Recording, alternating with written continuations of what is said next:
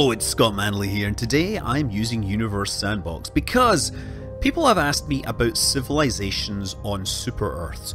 Would they evolve? Could they be trapped? Well, first of all, we want to talk about what a super Earth is, and the first super Earth that was discovered was Gliese 876.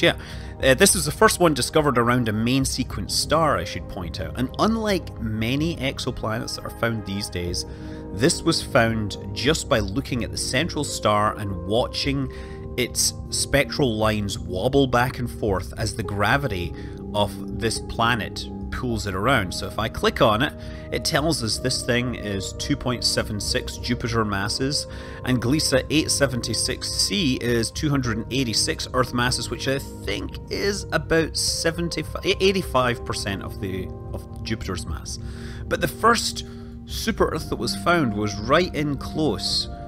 This is D here, and I gotta be careful because it's actually getting torn apart, or it's leaving a trail of tidal debris.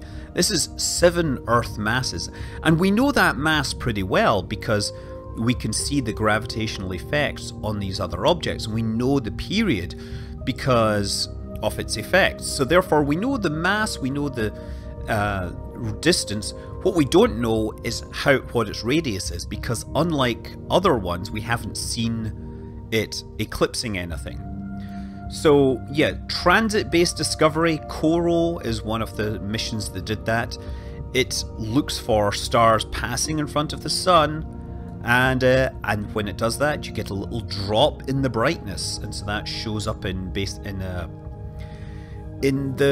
brightness versus time. And in fact, the data from CORO, having been analysed by scientists, has now been passed to the citizens of EVE Online, who, if they're bored and waiting for something to happen, they can fire up Project Discovery and look through data to find these. So yeah, CORO 7 is one of the first ones where they found a super Earth.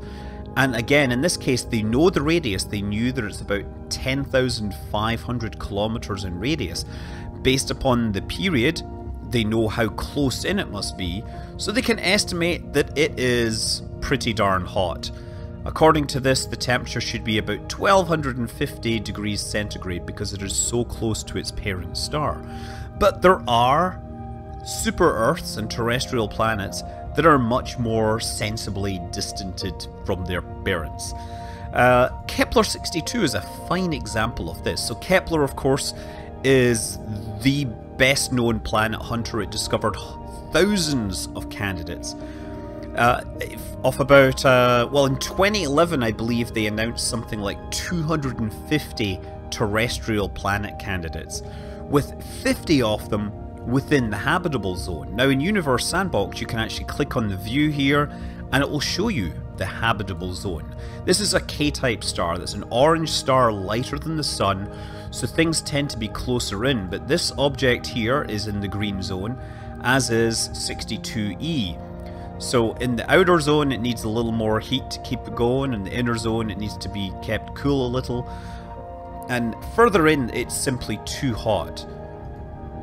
So yeah, let's actually take a look at these. We have, this one is 52 moon masses, but that's based on the radius, which is actually about 1,000 kilometers larger than the Earth.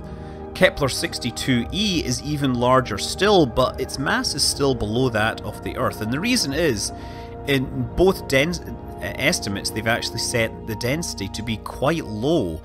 The density of the Earth is about 5.5 grams per cubic centimeter. In this case, they decided to set the density to be about 2.13. So let's turn this off actually. So we can lock the radius, and then we can tweak the density up to be something more sensible, more comparable to the Earth. There we go, 5.5 grams per cubic centimeter, and now we've got an object which is actually twice the mass of the Earth. So let's actually zoom in on it here so we can see it orbiting. So the radius, of course, is only slightly larger than that of the Earth. We can click here and put it in Earth radii, and you can see, yeah, about 29% larger than the Earth. And what's also interesting to note is that because of the way science works, the gravity is actually 29% higher. So as you know, gravity has an inverse square law relationship. As you double the radius, the amount of mass goes up by a factor of 8, but the radius goes up by a factor of 2, and that means your inverse square has a factor of 4. So it has basically a linear relationship. If you keep the density the same and you scale a planet, then its gravity will go linearly with its radius. Same with the low orbit, right? So an orbit close to the surface will have a linear relationship in terms of the velocity. You'll notice that this thing isn't particularly habitable at this point. We should fix that a little. Let's go into temperature, and you'll see that it has no atmosphere. We can fix that. We can give it some atmosphere, and let's give it something like, you know, 0.7 Earth atmosphere. Oh, suddenly we get a nice blue surface here. Look at that. 20 degrees centigrade already. We might actually have too much atmosphere, too much greenhouse effect. If we tweak this, we could probably make it a little more survivable. But yeah, there's nothing stopping any of these super Earths from evolving life. Some of them may be around flare stars that make things hard. Some of them will probably just be the wrong composition, but there will be some subset which will support water on the surface. They will have the right environment. Larger planets may be more tectonically active, but just imagine a civilization evolves around this. Maybe, perhaps, it has a radius which is twice that of the Earth. Well, just think about this. That means its surface gravity is going to be twice as much. Its orbital velocity for low Earth orbit is going to be twice as much. That's going to be like 16 kilometers per second to get into orbit. Could a civilization that evolved on these planets ever slip the bonds, slip the chains of gravity, and you know, have a serious space program? Could they have communication satellites? It would be a major project to do this. So it's entirely possible that there are a whole bunch of planet-locked civilizations out there. Of course, that leads to one other thing. Could I build a rocket that could do this in Kerbal Space Program? And of course, I have. So yeah, using Realism Overhaul, you can build realistic rockets, right? Well, I can then go in and change the radius of Earth to be twice as much. So that means the gravity is twice as much, that means the orbital velocity is twice as much. And this rocket is about 7,500 tons. Yeah, and I also kind of messed things up just a little early on because I didn't light the engines correctly. And when you're using Realism Overhaul, you have to account for the fact that those liquid-fueled engines don't immediately get to 100% thrust.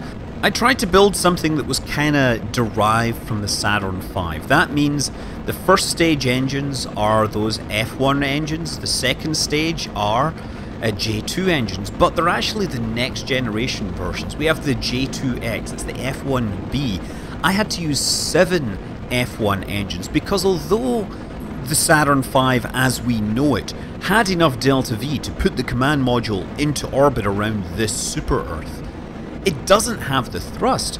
A lot of people don't realize that the Saturn V, when it lifted off, had a thrust to mass ratio of something like 1.2. It lifted off the pad really slowly, and most of its losses were actually due to gravity. And that thrust to mass ratio of 1.2 meant that it would go nowhere when you have 2 Gs of force pulling it down. The ill-fated N1 rocket actually has more thrust than the Saturn V, and it had less mass, but even then it didn't get 2 Gs of thrust off the pad. So I had to take a whole bunch of shuttle rocket boosters and actually pare them down a bit, reduce the amount of solid fuel on board so that it would have enough thrust just to get this thing going. And as I mentioned, the F1B isn't the same engine that was pushing the Apollo spacecraft. The F1 was the original used in the Apollo project. F1A was supposed to be the next generation, which of course never flew because the whole thing was getting too expensive. But back when they were looking at the design of the SLS, there was a proposal to replace the solid boosters with a liquid-fueled boosters which would have 2 F1 engines on it. So that would be a total of 4 F1 engines pushing the first stage of the SLS up, and that would have That would of course in theory give them a more powerful rocket with better fuel efficiency and therefore more payload to orbit. But of course this hasn't gone anywhere at this point. They did actually run tests where they ran the pre-burner and the turbo pumps to see if they could get some idea of how the F1 engines performed. But while NASA did invite proposals for their advanced boosters for the SLS, they stopped the competition, and as far as we know it's going to continue using solid rocket boosters probably late into the 2020s at this point. Anyway, like the Saturn V, the next stages are all hydrogen fueled because of course hydrogen gets us that awesome specific impulse, and you know, we need every advantage we can get. So these are using 5 J2X engines.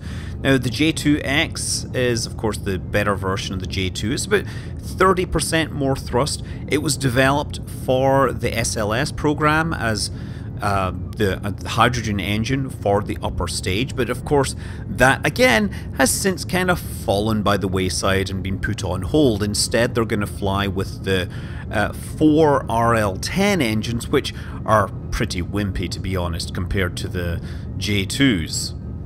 And of course, thanks to the magic of video editing, you don't actually have to watch that whole thing in real time. I was able to subtly change the speed of things so you could actually just sit and not spend forever just watching this rocket accelerate continuously, because that was a very, very, very slow thing. Yeah, final stage is another J2X with about, well, look at that, over 6 kilometers per second. But look at that, it is actually getting on its way to orbit. It's going to have a little bit of fuel left. This final stage is the Gemini capsule. It's got 2 Kerbals in it. It's going to have a little hypergolic engine in there. But all this, 7,500 tons just to put a 2-crew spacecraft into orbit. And now remember, what is the most popular kind of satellite that we use in everyday lives? It's the communication satellite. And getting a communication satellite into a geostationary orbit when you need twice as much fuel, it just really pushes things out to the extreme limits. And it would need something bigger than a Saturn V to put a communication satellite into a geostationary orbit on a super Earth which is twice the radius of the Earth.